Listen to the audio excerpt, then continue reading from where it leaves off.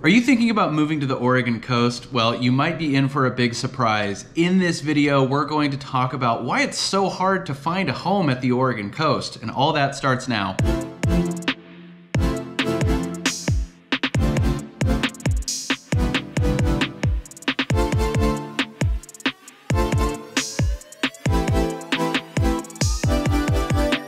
Hey, what's up everybody? This is Paul Clem with the Home Team Brokers coming to you from the Oregon coast. And in this video, we're going to talk about just why it's so hard to find a home at the Oregon coast. We've helped so many people relocate to the Oregon coast, and I think a lot of people do end up being a little bit surprised as to how long it can take to find the perfect home. Now, part of what we'll talk about in this video is keeping your options open. That's going to be one of the best strategies for being able to find a place relatively quickly. So in this video, again, we're going to talk about the reasons why some of the obstacles or things that can make the process of finding a home at the Oregon coast a little bit of an uphill battle sometimes. Now, if this is your first time to the channel or you've been here and you haven't already and you want to get more videos like this, make sure to hit the subscribe button and tap the little bell to get notified every time we drop a new video. And again, we've helped so many people relocate to the Oregon coast, and as real estate professionals, we love to help with that process. So if that's you, give us a call, send us a text, shoot us an email, or click the link down below in the description of the video and schedule a Zoom call with us. Either way, we would love to help with your move to the Oregon coast. All right, the first thing that we're going to talk about is there just aren't that many towns on the Oregon coast. So there are 32 towns and villages smattered throughout the Oregon coast, which has 363 miles of coastline. There's going to be about a half a dozen towns that are relatively larger, so 7,500 to 10,000 people, and then of course Coos Bay and North Bend have about 25,000 people. Aside from that, there's going to be several towns with 1,500 people, 2,500 people, even less than 1,000 people. So you have these kind of larger towns that can offer maybe a little bit more in the way of some of the amenities that you might be looking for. A lot of people don't want to live in a totally rural feeling area or a very small town. Some people do though, of course. But either way, there's going to definitely be options for that. And then again, there's going to be some of these smaller towns that, again, for some people are going to check the boxes. For others, they want an area that's a little more bustling. And there's going to be some pretty good variety when you look at the towns on the Oregon coast as a whole as far as what's offered. There's going to be towns that are a little more touristy. There's going to be towns that are a little more rural feeling. There's going to be your classic beach towns. There's going to be towns that are really catered to the second home and vacation home market. There's going to be towns that have a little more of an upscale feel, and then there's going to be towns that offer a little bit kind of a wider spectrum in terms of what you can get. Now, if you start narrowing it down too much and you're only looking for a town that meets one of the, those categories or kind of falls into one of those categories, right out of the gate, that's going to be limiting in your home search. So keeping an open mind in terms of the town where the house is that you may end up buying gives you a better opportunity to see more potential options quicker. And I think bottom line, and something that we've really seen as a consistent theme with all of the people that we've worked with, is the town that you end up moving to is probably going to lack some sort of amenity that you would be looking for, but offer enough, to where it's a place that you can see yourself living. But not every town on the Oregon coast necessarily has it all. And something we talk to people about a lot is that you might be in a town that's maybe a little bit smaller and it doesn't have a lot to offer in town, but you might be 10, 15, 20 minutes away from a larger town that has the hospital, has some of the big box stores, or, the grocery stores, your hardware store, the vet clinics, all of those things that a lot of people ask about. All right, the next thing that makes it difficult to find a home at the Oregon coast is there just aren't that many homes. So again, these are smaller towns, so inventory is relatively low and has been for the past few years. It has ticked up a little bit with interest rates going up, but there's also just fewer homes overall to choose from.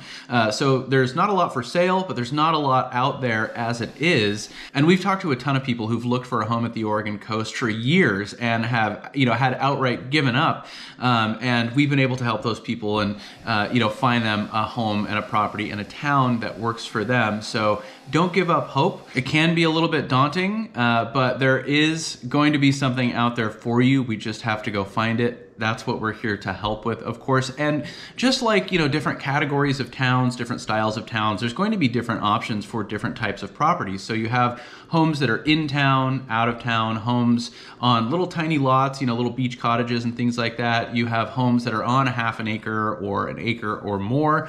That can be a little bit harder to come by. In fact, probably harder to come by than most people realize. A lot of people we talk to are looking for homes with, just a little bit of land, not acreage, not 5-10 acres, but 1-2 acre lots. And again, that can be a little bit harder to come by, but definitely something that we can help you find. And then of course, there's beachfront, oceanfront, there's homes kind of up in the hills, up in the mountains, and everything in between. But if you do sort of pigeonhole yourself into one particular type of property, again, that can put you at a disadvantage, because if we're not casting as wide a net as possible, it can make it difficult to find the right property. So maybe keep in mind a couple of different categories, a couple of different types of properties or styles of properties that could check the boxes for you. That will give you a better chance and a better opportunity to find the right one. And the Oregon coast is interesting. There's a lot of similarities up and down the Oregon coast market in a lot of these different towns. There's kind of the cream of the crop, probably has a ocean view, walk to the beach, very well maintained, or on the newer side. There are a lot of fixer-uppers, something that we'll talk about in this video. And I mean, for a lot of people, they don't necessarily want to get into a home that they have to completely remodel or fix a bunch of issues. And then there's kind of a messy middle in between. But the deals are definitely out there for sure. It's really just a matter of kind of looking at what town might suit you, what type of area could be a good fit, what type of property you would be looking for, and really diving in from there. All right, and the next thing we'll talk about, similar to the last category, is there aren't ocean views everywhere. I mean, a lot of Oregon coast towns aren't necessarily right on the ocean and right on the beach. So a lot of the residential development isn't necessarily, right there on the ocean where you have as many opportunities for the ocean view. But again, the housing stock is small, inventory is low, so if you are counting on a home that has, big sweeping ocean views, those do come up for sure. They do typically go quickly, and they're not always available. So a lot of people, especially in some of our first interactions when they reach out to us, one of the things that's at the top of their list is they want a home with water views, specifically ocean views, or maybe a lake or river, things like that. But a lot of people moving to the Oregon coast, they want to be on the beach, they want that ocean view. And again, it can be relatively hard to come by. Another thing too is it adds a premium to properties for sure. So the same house that's maybe on the east side of the highway could be $100,000 cheaper, because it doesn't have that ocean view and it doesn't have that beach access. So again, that really does come at a premium. That's something at least you want to be prepared for going into this process, is that if you are looking for a town and a property that's on the ocean and has those ocean views, it could potentially take a little bit longer to find the right one. But if you're patient, it is worth it. All right, the next thing that can really make it difficult, we talked about the fixer-uppers. The ocean is brutal on homes, and we've done videos on home maintenance at the Oregon coast. I'll link to it right here.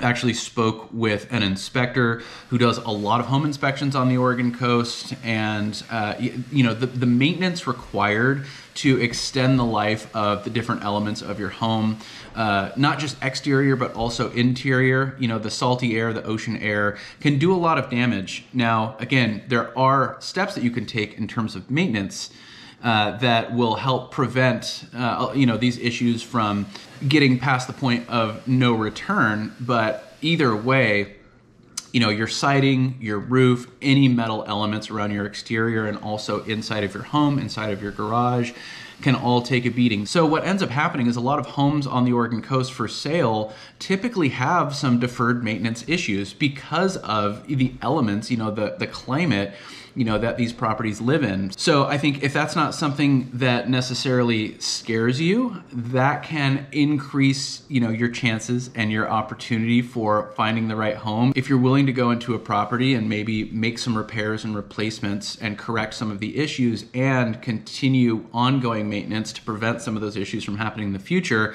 again, that can really help your chances with finding the right property. But we've worked with a lot of people who we find homes, we look at homes that check a lot of boxes, right location, right size, all of that stuff.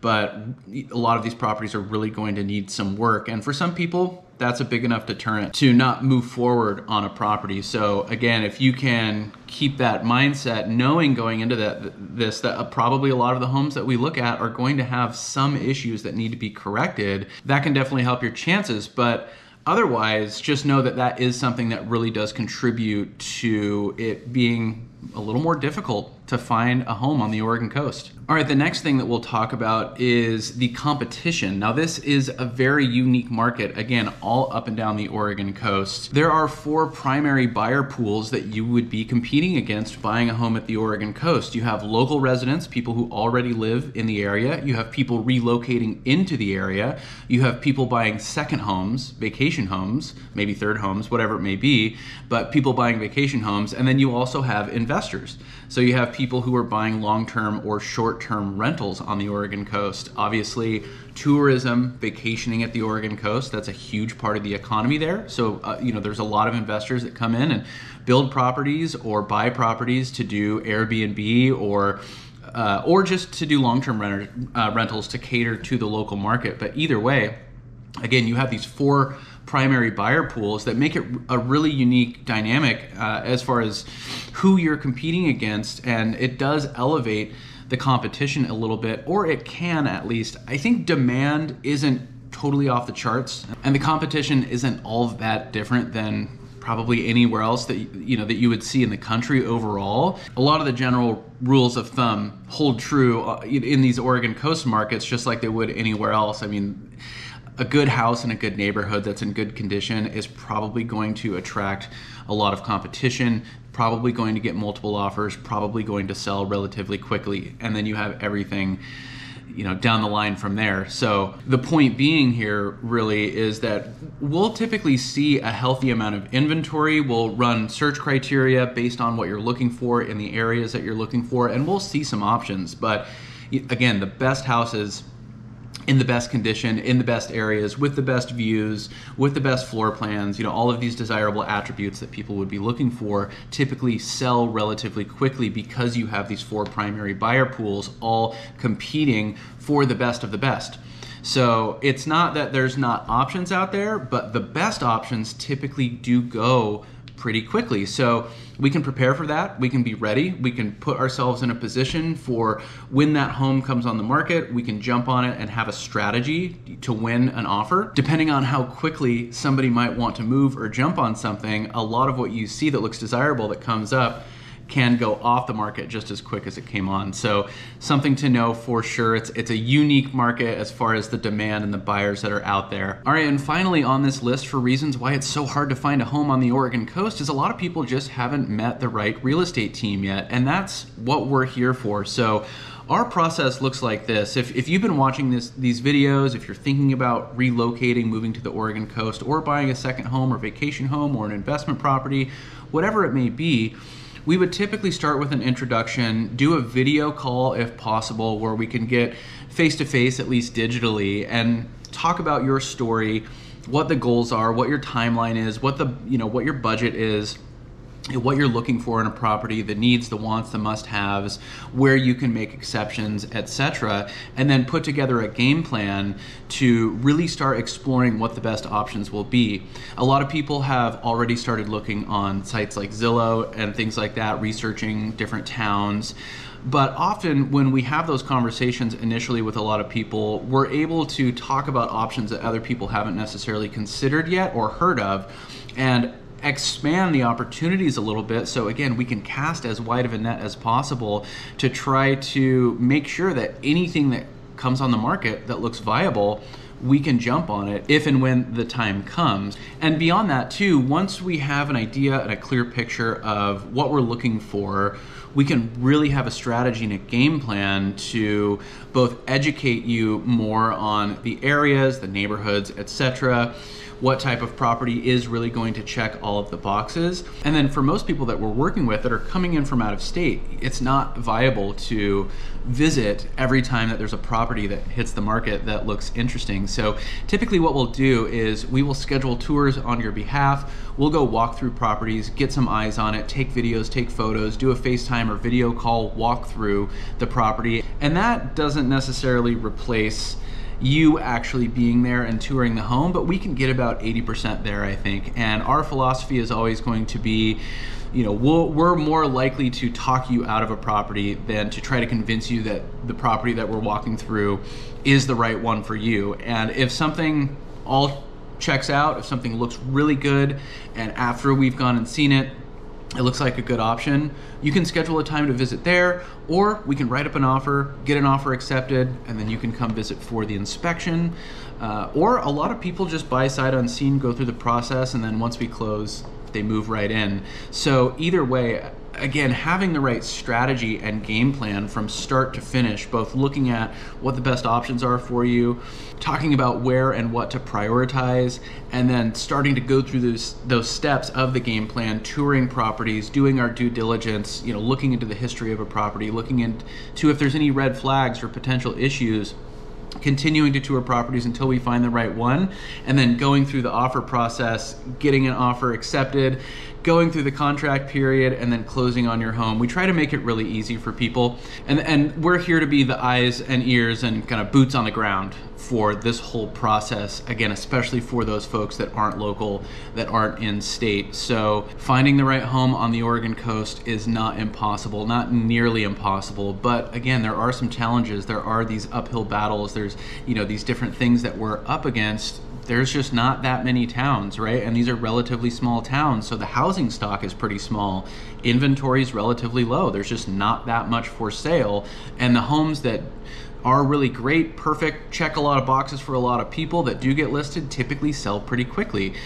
There's a lot of deferred maintenance. You know, there's a lot of fixer-uppers. There's a lot of properties that need some work, and not everybody is willing to or wants to get into a property where they have to do a bunch of work. I don't blame them. But either way, the Oregon coast, the conditions there can be really rough on homes. So this is something both that you might inherit purchasing a home, but also something to know that when you do buy a house at the Oregon coast, you do want to invest in these ongoing maintenance items to make sure that you're extending the life of the home as much as possible. There's definitely some great options, right? There's definitely a healthy variety as far as what you can find at the Oregon coast, but not everywhere is going to be right on the ocean and have a big sweeping ocean view. So if that is a must-have, we can stick it out and wait for sure. But if you're willing to make some exceptions there, that's going to give you better chances for finding the right home. It's a really unique market with local residents, relocators, investors, people buying vacation homes, all competing for the best properties that hit the market. So that's something that we have to navigate and can be up against at times. And again, just working with the right real estate team and agents that are going to guide this process and get the job done for you is also something that is going to increase your chances of finding the right one. But just some things to know, some things that we typically talk to people about right out of the gate, just so the expectations are set, you know what you're getting into. Again, this is a unique market with unique dynamics and some things that we are up against from time to time potentially. So if this video was helpful, make sure to hit the like button. That helps us out a lot. And if you want to get more videos like this, make sure to subscribe to the channel, tap the little bell to get notified every time we drop a new video. And again, we've helped so many people relocate to the Oregon coast, move to the Oregon coast as real estate professionals. We'd love to help with that process. So if that's you, give us a call, send us a text, shoot us an email, click the link down below in the description of the video. We can schedule that introductory call and start talking about these things more in depth. We really appreciate you watching as always. Until next time, we'll talk to you later.